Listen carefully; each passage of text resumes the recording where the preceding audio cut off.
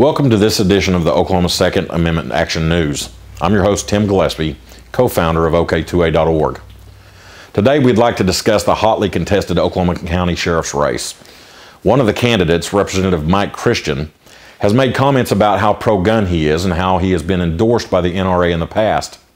Actually, he's also been endorsed by OK2A in the past. But the operative phrase there is in the past. In 2015, he became the first Republican to receive an F rating from OK2A. You've heard us discuss the problems we've had dealing with the Republican leadership in the state legislature. While the rank and file member of the Republican caucus is truly pro-Second Amendment, the leadership, including Mike Christian, has a tendency to support just enough Second Amendment legislation to be able to go home to their district and tout their support of the Second Amendment, while actually killing most of the truly meaningful Second Amendment legislation in shady, backroom deals. Now, Representative Christian was very pro-gun for the first few years he served in the legislature, but then something happened. Just like turning a light switch off, Mr. Christian made a very abrupt about-face, especially on one bill in particular, H.J.R. 1026, back in 2014. He had voted for this measure, but suddenly, when his vote was needed the most to get that legislation across the finish line, Representative Christian was nowhere to be found.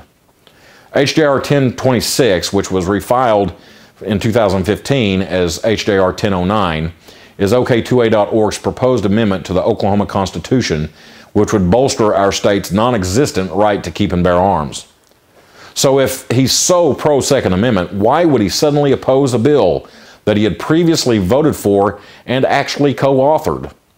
Well, his first reason was because some of his friends in law enforcement, you see, Representative Christian is a retired trooper, some of his friends in law enforcement were worried that it would allow illegal aliens to carry firearms. The proposal was and still is quite clear in its language. It applies to citizens only. You see, this was just an excuse. As we continued to discuss the matter with the representative, he finally admitted that the true reason he was suddenly opposing the measure was because he had promised his friend, a lobbyist who was arrested later that same day for cocaine possession, that he would oppose it. Who did this friend and lobbyist work for? The University of Oklahoma. That's right, he worked for David Boren, the same David Boren that serves on the advisory board of Everytown for Gun Safety, Michael Bloomberg's anti-gun group. That's right, Oklahoma State Representative Mike Christian, who claims to support the Constitution, who claims to support the Second Amendment, sided with New York gun grabber Michael Bloomberg, anti-gun David Boren, and a disgraced lobbyist instead of with you. He says he is pro-Second Amendment, yet he decided to support those that would infringe upon your Second Amendment right to defend yourself and your family. As chairman of the House Public Safety Committee in 2015 and 2016, Representative Christian has repeatedly killed meaningful Second Amendment bills simply by not allowing his committee to hear them. That includes a bill that would have allowed those with a handgun license to carry on city-owned public transportation.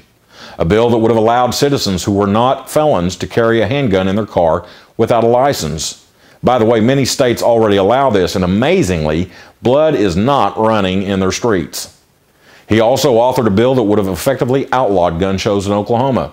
Oh, and he also refused to hear any campus carry bill, and at the last second pulled a bill that would have prohibited any state agency from spending money lobbying against the Second Amendment. Any state agency, such as the University of Oklahoma. Gee, I wonder who got him to pull that bill at the last second. Could it have been David Boren?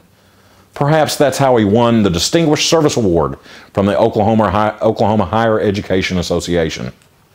Finally, let me be clear. This is not an endorsement for Sheriff Wetzel. But Representative Christian continually referred to the Constitution in a debate with Sheriff Wetzel in September. He claims to be pro-Second Amendment. Well, we just believe the citizens of Oklahoma County deserve to know the truth. Now you know the truth. You can visit us on the web at OK2A.org. Thank you for joining us for this edition of the Oklahoma Second Amendment Action News. I'm your host, Tim Gillespie. Have a good day.